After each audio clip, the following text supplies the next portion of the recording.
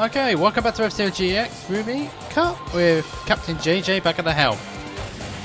Now we're moving back with Master Class on the Ruby Cup. This time we're using Death Anchor. Of course, this machine is a little bit more of an improvement now on the X counterpart, although his body still remains on the weak side. Twist Road is next, and as per usual, Zulu looks like a madman. It's probably because he is a madman. Very flamboyant by the look of things as well. Yeah, Twist Road start things off as usual, and we're going through 5 photos of only 2 lives. Yeah. Of course, what I do know is that the Death Anchor does have great top speed and a reasonably good boost, but its drift handling leaves a lot to be desired, as well as its acceleration as being fully demonstrated here. Steering wise, he's easy to control, but when you're using the shoulder buttons, that's when it becomes difficult. Just look at that, with the top speed it's got, I'm just leaving everybody for dead on the first boost now. That is really with little to no effort at all. But no, the boost stats, and as you can see, I don't know the...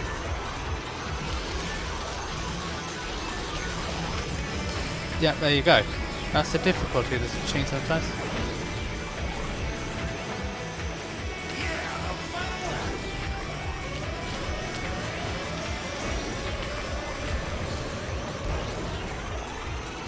But I'm able to find a way around. Oh, for goodness sake, yeah, you see? The second you get out of control with this machine, you're pretty much fighting. You're just fighting to regain control. And on harder tracks, that will prove costly.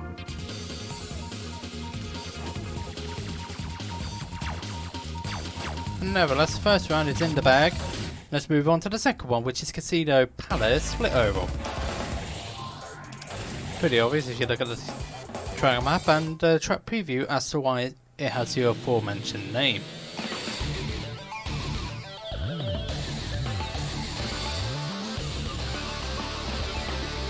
There's the dash plates, but also things can go wrong for this machine very quickly, especially with the weak body he's got.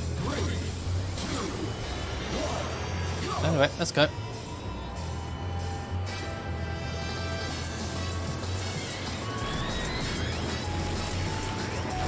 Oh, missed.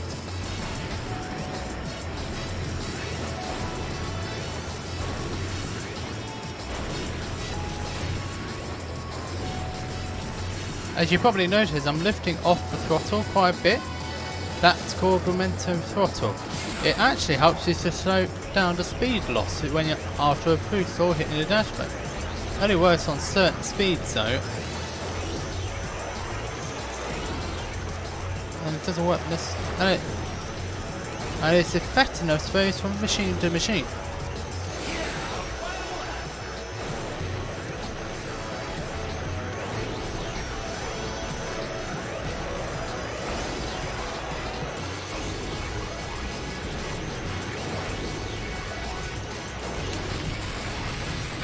That was pretty clean. Nicely done that. That was a very clean run with that machine on that track. Very clean. Very pleased with that.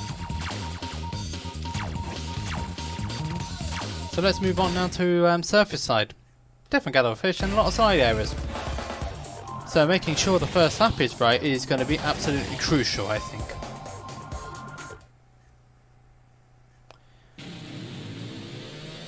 Death Anchor, like mentioned, is very good when you're only using your basic throttle and boost controls with the control stick, but as soon as you move on to the shoulder buttons, yeah, it becomes a little bit difficult to handle. If you are enjoying the video, by the way, please do leave a like, please do subscribe, please do share, because it will just help us all out in the long term. Ooh. Almost getting hit by the... Almost getting hit by somebody. Yikes! Sheesh, yeah, tell me about it. Of course, doing this is not so much of a problem, it's the latter part. Will it be a bit of a problem? Yeah, that sort of thing is going to cause a problem, I think, in the latter part of this. But nevertheless, I've got the lead now. But it's just a question of being able to hold on to it, because its turn, its circle is not at all brilliant. Yeah, I like that.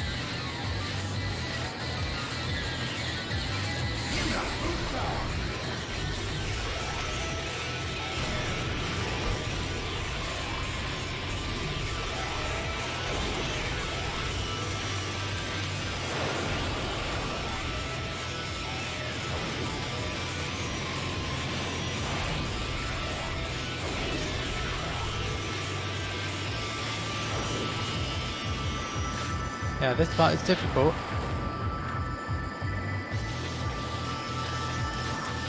And also it doesn't react well when I'm trying to sharp turn.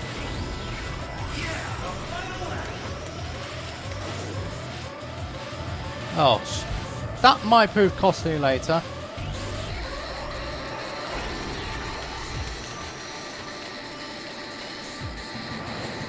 Oh, it's keeping an eye on what's my because I'm standing behind me. Because he is my main rival.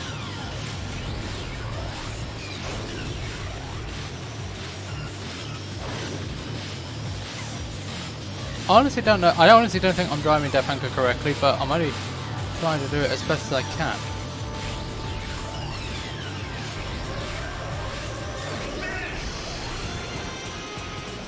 But nevertheless, a win's a win. They look reasonably comfortable looking on the scheme of things. Looking from the grand scheme of things, it looked reasonably comfortable.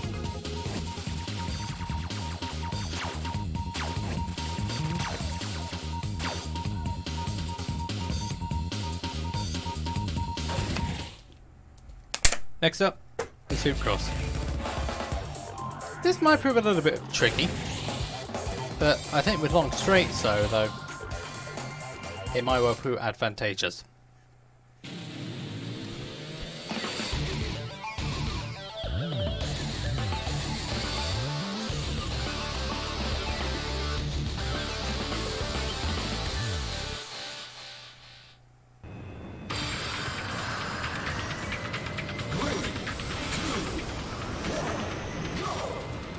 Of course, the slow acceleration is really...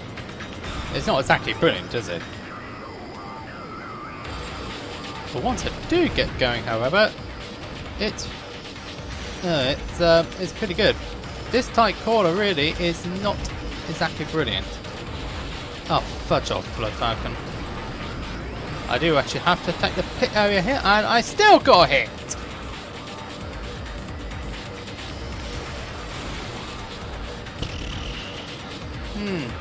This is not going well for me. Definitely not going well. So long as I actually can get some sort of decentness and a decent way up the field on this opening lap, I should be reasonably okay. But I've only got two proper good use. Oh, not again.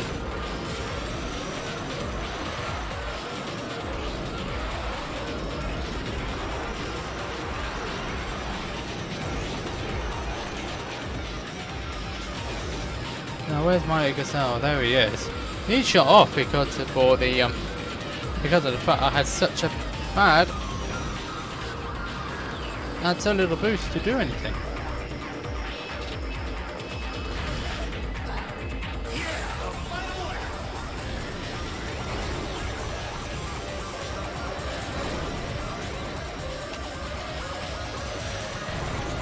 How many times? Yeah, this machine is so terrible when it's trying to do tight turns. It's not great at all.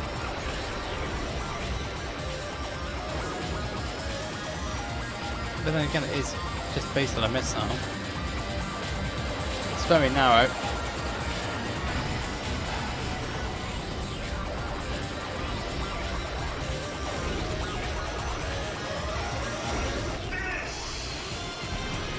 Got there in the end. Definitely got there in the end.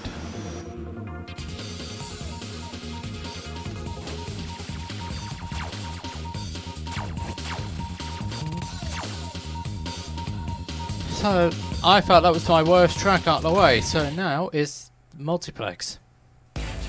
Aeroplayer's multiplex to be precise. Can cause a multiple of problems, multiple corners, multiple straights, multiple ups and downs, multiple loops, and multiple mines and multiple races to get past. It's just so many puns on the word multi here.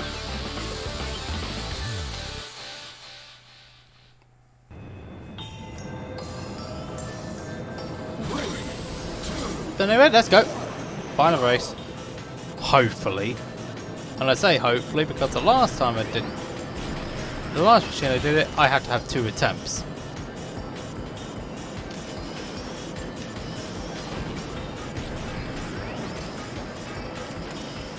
This is where the its lack of tight handling really does come back to bite me.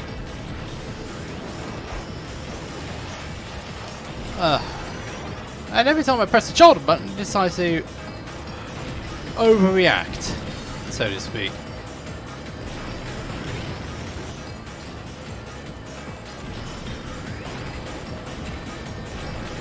This thing just overreacts every time you want to turn. That could have gone so wrong so quick. That could have gone so wrong so quickly.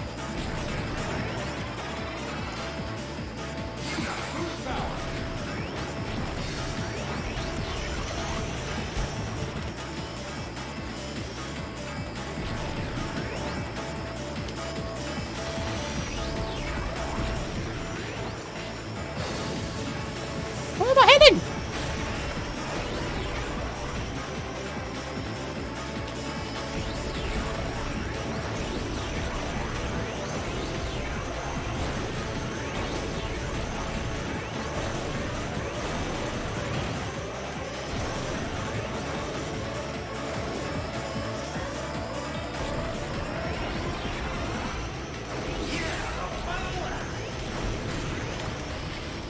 Maybe just using shoulders and not turning at all will probably help.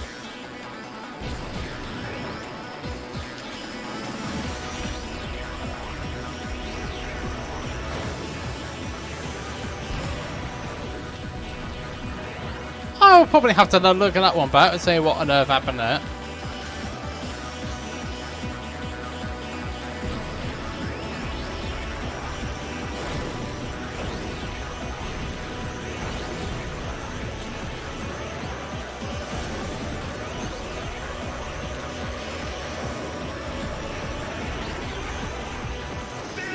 Definitely I'm not attempting the suicide finish on that performance. Yeah, Ruby Cup done with the Death Anchor.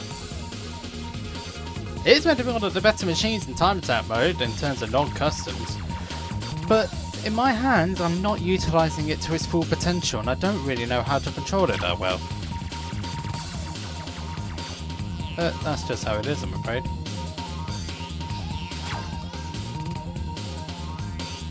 And if that was the easier cup and I was struggling with that machine, I hate to think what I'm going to do on the other cups. But nevertheless, it's done. If you enjoyed the content of this cup, no matter the skill of how I played it, please do leave a like, please do subscribe, do share this video around as it will help me and it will help a lot of other people who just want to see some entertainment. So the obligatory lap of honour is going now.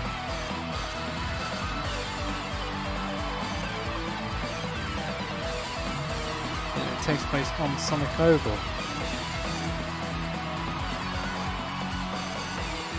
which itself is a track in the AX. Well, not exactly the AX Cup, but it's an AX track.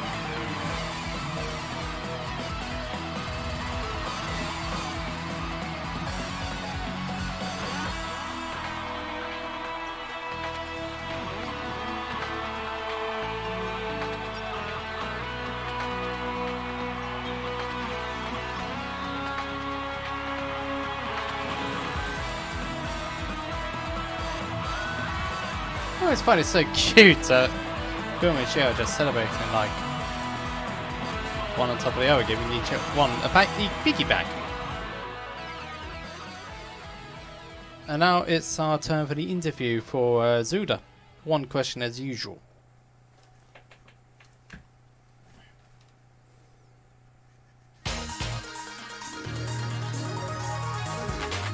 F-Zero TV. And yeah, we got a scared interview again.